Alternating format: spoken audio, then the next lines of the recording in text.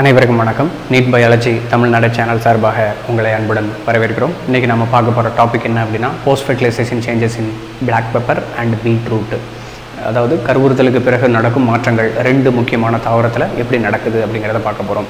ஏன் இந்த ரெண்டு தாவரத்தை மட்டும் நாம் பார்க்குறோம், மற்ற தாவரங்கள்லாம் விட்டுட்டு அப்படின்னு கேட்டிங்கன்னா, இந்த ரெண்டு தாவரங்களில் வந்து சில ஸ்பெஷல் கேரக்டர்ஸ் இருக்குது.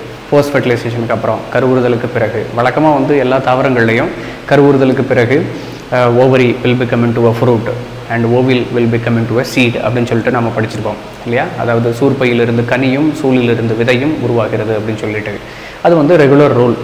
ஆனால் இந்த போஸ்ட் ஃபெர்டிலைசேஷன் சேஞ்சஸ் நடந்ததுக்கப்புறம் இந்த மாதிரி ரெகுலாரிட்டியை ஃபாலோ பண்ணாமல் சில ஸ்பெஷலான கேரக்டர்ஸை அதை வச்சுட்ருக்கோம் ஆஃப்டர் த ஃபெர்டிலைசேஷன் ப்ராசஸ். அந்த பிளான்ட்டு என்னென்னலாம் அப்படின்னு சொல்லிட்டு நாம் வரிசையாக தனித்தனியாக வீடியோ போட்டுட்ருக்கோம்.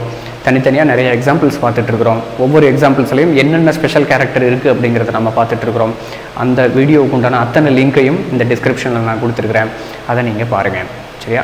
ஸோ இந்த காணொலியை நீங்கள் பார்க்குறதுக்கு முன்னாடி கீழே இருக்கக்கூடிய சப்ஸ்கிரைப் பட்டனை ப்ரெஸ் பண்ணுங்கள்.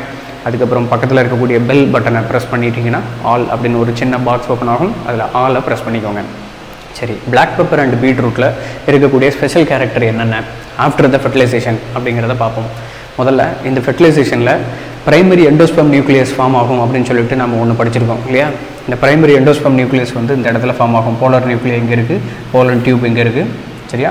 டபுள் ஃபெர்டிலைசேஷன் அப்படின்னா என்னென்னு உங்களுக்கு தெரியும்னு நினைக்கிறேன். லைட்டாக மட்டும் சொல்லிடுறேன். டபுள் ஃபெர்டிலைசேஷன் அப்படின்னா ரெண்டு மேல் கேமெட் இதுக்குள்ளே வரும். அதில் ஒன்று இந்த எக்கு கூட ஃபியூஸ் ஆகும், இன்னொன்று போலார் நியூக்ளியை கூட ஃபியூஸ் ஆகி, போலார் நியூக்ளியை கூட ஃபியூஸ் ஆனதுக்கப்புறம் அதுக்கு பேர் ட்ரிபிள் ஃபியூஷன் அப்படின்னு சொல்லுவாங்க. அதுக்கு கருவூன் திசு endosperm primary endosperm nucleus form ஆகும்.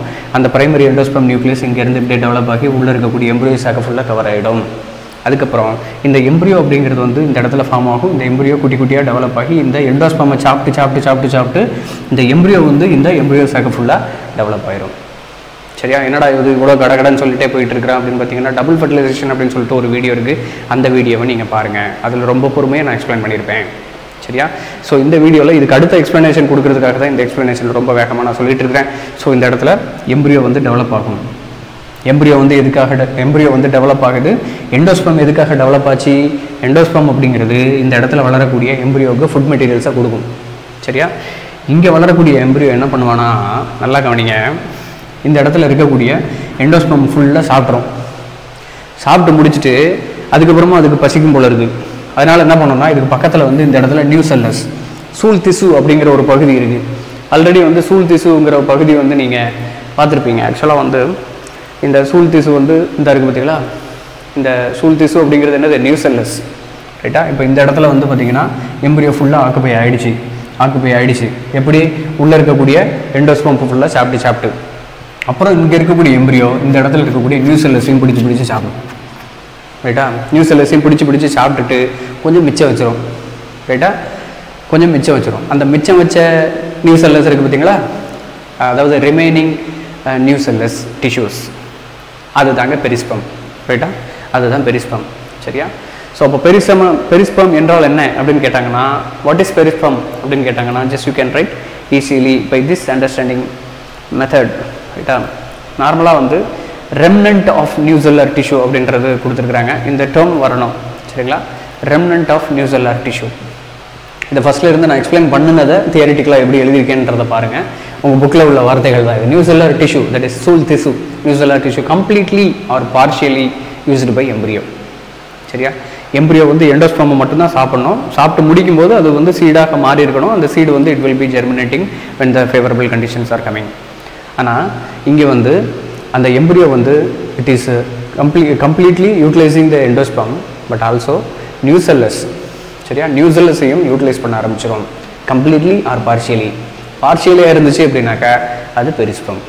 த ரெம்னண்ட் ஆஃப் நியூசெல்லர் டிஷ்யூ சரியா. ரெம்னண்ட் of நியூசெல்லர் tissue in case the embryo is utilising சரியா, is utilising the நியூசெல்லர் tissue partially, the ரெம்னண்ட் நியூசெல்லர் tissue is called as பெரிஸ்பெர்ம். தமிழில் என்னது பெரிஸ்பெர்முக்கு, தமிழ்லையும் பெரிஸ்பெர்ம் அப்படின்னு தான் கொடுத்துருக்கு உங்கள் புக்கில் சரிங்களா. சரி, இந்த பெரிஸ்பெர்ம் எந்தெந்த பிளான்ட்லலாம் ஃபார்ம் ஆகும் அப்படின்னு பார்த்தீங்கன்னாக்கா, இது பார்த்தீங்கன்னா ஒரு சீடு, பீட்ரூட்டினுடைய சீடு சரியா. பீட்ரூட்னு உங்களுக்கு சட்டுன்னு ஞாபகம் வர்றது அதனோட ரூட்டு தான் ஞாபகம் வரும். அந்த ரூட்டு ஃப்ரூட் கிடையாது ரைட்டா. அதோட ஃப்ரூட் வேறு மாதிரி இருக்கும். அதில் இருக்கக்கூடிய சீடும் வேறு மாதிரி இருக்கும், பார்த்துக்கோங்க. அதே போல் பிளாக் பெப்பர் பார்த்துருக்கீங்கள, கருமிளகு. அந்த மிளகுல வந்து பார்த்திங்கன்னா உள்ளுக்க இந்த பெரிஸ்பெர்ம் ரீஜன் வந்து காணப்படும். சரியா? ஆக்சுவலாக வந்து இதுதான் வந்து ரெகுலர் எண்டோஸ்பெர்ம் ரீஜன்.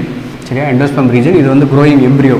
சரிங்களா? க்ரோயிங் எம்ப்ரியோ குட்டி குட்டியாக இதை சாப்பிட்டு உள்ளே இருக்கக்கூடிய இந்த ரீஜனும் சாப்பிட்டு முடிச்சாச்சு. மீதி இருக்கக்கூடிய அந்த ரீஜன் தான் பெரிஸ்பெர்ம். சரிங்களா? சீடுக்குள்ளே பெரிஸ்பெர்ம் அப்படிங்கிற ஒரு ரீஜனும் இருக்கும். அந்த பெரிஸ்பெர்ம் எங்கேருந்து ஃபார்ம் ஆயிடுச்சு அப்படின்னாக்கா நியூசெல்லர் டிஷ்யூலேருந்து உருவாயிருக்கு. நியூசெல்லர் டிஷ்யூ தான் அது. Exactly it is a நியூசெல்லர் tissue but not complete. It has been utilised by the growing embryo. So அப்போ ரெம்னண்ட் நியூசெல்லர் tissue it is called as பெரிஸ்பெர்ம். இந்த பெரிஸ்பெர்ம் இருக்கிறதுக்கு எக்ஸாம்பிள் யார்? 2 எக்ஸாம்பிள், பிளாக் பெப்பர், அதுக்கப்புறம் பீட்ரூட். ரெண்டுத்துலேயும் இருக்கக்கூடிய சீடு. சரியா? இந்த வீடியோ உங்களுக்கு புரிஞ்சிருக்கும் அப்படின்னு நான் நினைக்கிறேன். மேலும் பல தகவல்களை தெரிந்து கொள்வதற்கு நீட் பயாலஜி தமிழ்நாடு சேனலை சப்ஸ்கிரைப் பண்ணுங்கள். எங்களோடு எப்பொழுதும் இணைந்திருங்கள். குறைகளை என்னிடம் சொல்லுங்கள், நிறைகளை நண்பரிடம் சொல்லுங்கள். நன்றி, வணக்கம். பலருக்கு சேவை செஞ்ச நீயும் ஒரு ஹீரோடா.